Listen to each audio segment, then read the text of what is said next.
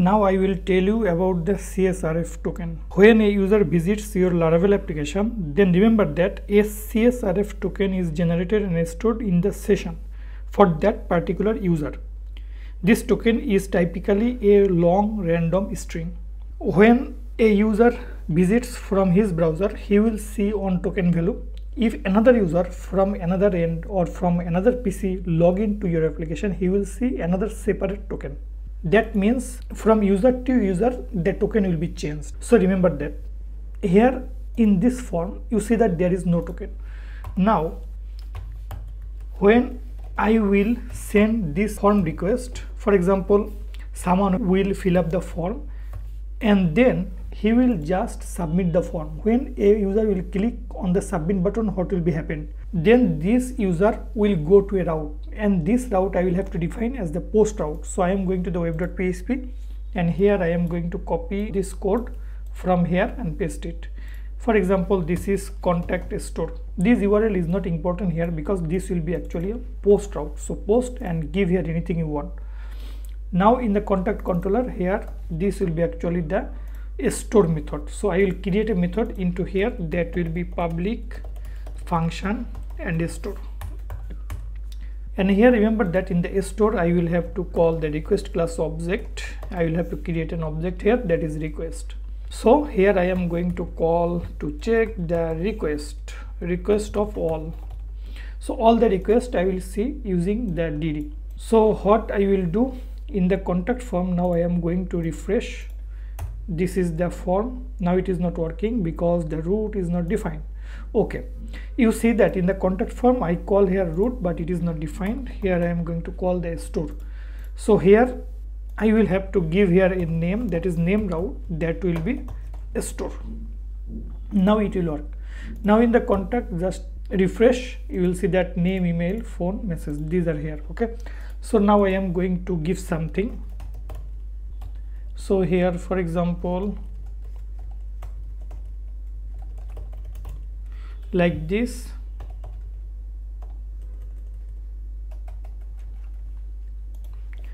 this is a message.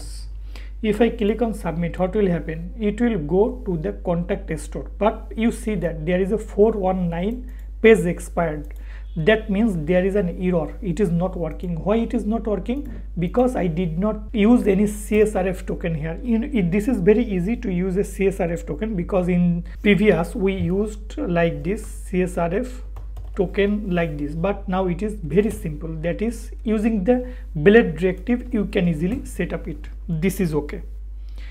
So this @ CSRF will do the task. So here if I now again go back and from here click, I will have to refresh it actually. Refresh, you will see that if I go to inspect the element, that means here if I go to inspect, you will see that a hidden field comes here. Input type hidden, name equal to _ token, and value is this value. This is a unique value for you. If another user from another PC opens your application, he will just see here another separate value. So it is actually very hard for the hacker to bypass this, the CSRF, the attack he will not be able to do if you use this method. When a person just use the CSRF, what is happened?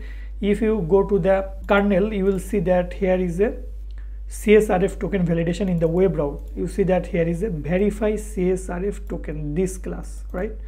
So this one you can easily use here. So this middleware actually works here. That means what is the task of this middleware? This middleware is actually responsible the verifying the CSRF token for all the incoming post or put or delete or patch request. Here we use the post request. So in the case of post request, the verify CSRF token, this middleware will work.